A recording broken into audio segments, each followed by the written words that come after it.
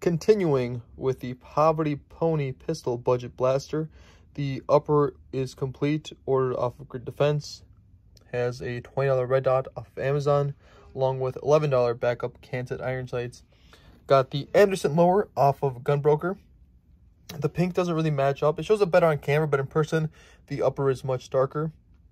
The arm brace was 3D printed by Tactical Scales. He has a podcast with Terribly Tactical called Shooting the Poop Podcast.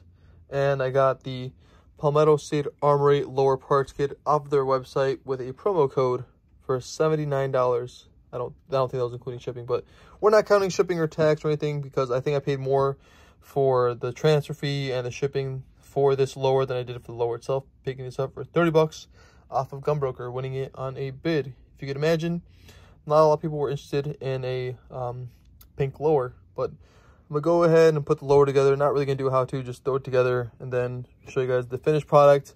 I won't take it to the range today. That'll come later, but this essentially is the build. And this is under $450, just under.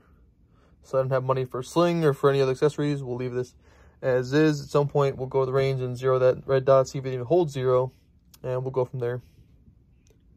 Here is the final product. It is 3 different tones of pink, but it should be functional. We'll take it back out. I did scuff this section right here, pushing that pin in, because typically I don't put masking tape on the lower because I'm really not that worried about the finish. But because this is essentially someone's custom work that they put on Gunbroker, the finish isn't that great. I'll have to ask my girlfriend for some nail polish or something to cover that up. But yeah. It doesn't look good, but hopefully it's functional, and in a later video we can see what the other guys put together for under $450. We'll take it to the range again, slide in that red dot, see if it even holds zero, and then I can also try out the backup iron sights there also and just see if it functions properly. That is it for this video. Thanks for watching.